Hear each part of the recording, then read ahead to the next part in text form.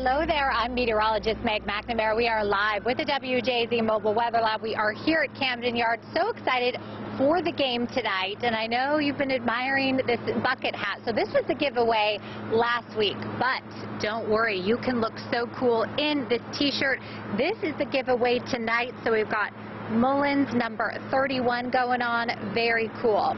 Of course, though, we want to talk about what you can expect not just tonight, but this weekend for Father's Day, the start of summer. So before we get, though, to the full forecast, we have your cicada fact of the day. So I guess it's hard to be too annoyed with them when we consider the fact that they predate human existence here. So I guess they were here first. We have to give them a little bit of respect for that. And then, of course, for the full forecast, though, I'll send that inside to meteorologist Chelsea Ingram. Hello, Chelsea.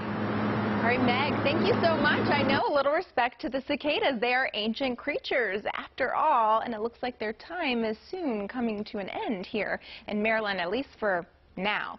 86 degrees right now at BWI, Thurgood Marshall Airport. It's 80 degrees currently in Annapolis. Temperatures out west in the 80s, a little bit cooler where we've had a little bit of rain. Out in Oakland, right around 68 degrees.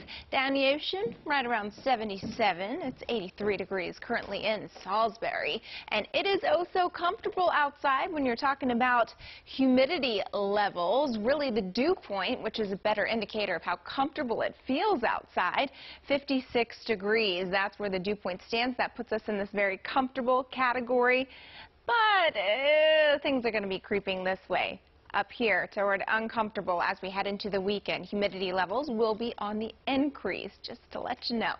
Satellite and radar shows we do have a little convective system located out to our west. We're tracking that. That'll bring us the potential for some showers and storms heading into the overnight hours. I'll illustrate it here for you on Futurecast.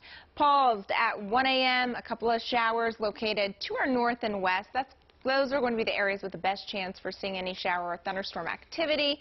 Then, as we head into Saturday, it's pretty quiet during the first part of the day, but by the afternoon, we're once again going to be tracking the risk for some showers and thunderstorms, and one could be on the stronger side. So really, that's going to be after about 2 p.m. when we get that peak heating going on. Fast forward to Father's Day. Sunday morning, a couple of sprinkles or a shower around, and we can't hold out the risk for a stray thunderstorm heading into the afternoon, but overall, it does look like Sunday afternoon should trend drier compared to Saturday. So Father's Day should be the better day out of the two.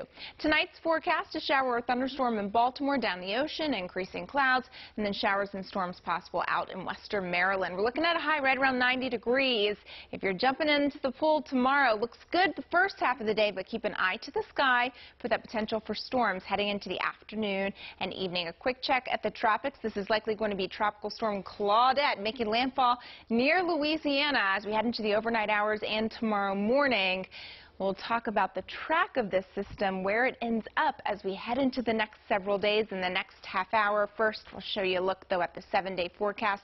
Looking at a heat wave as we head into Monday. 88 on Tuesday with thunderstorms around, then looking good by the middle of the week. We'll have the latest on the tropics in the next half hour. Back to you guys.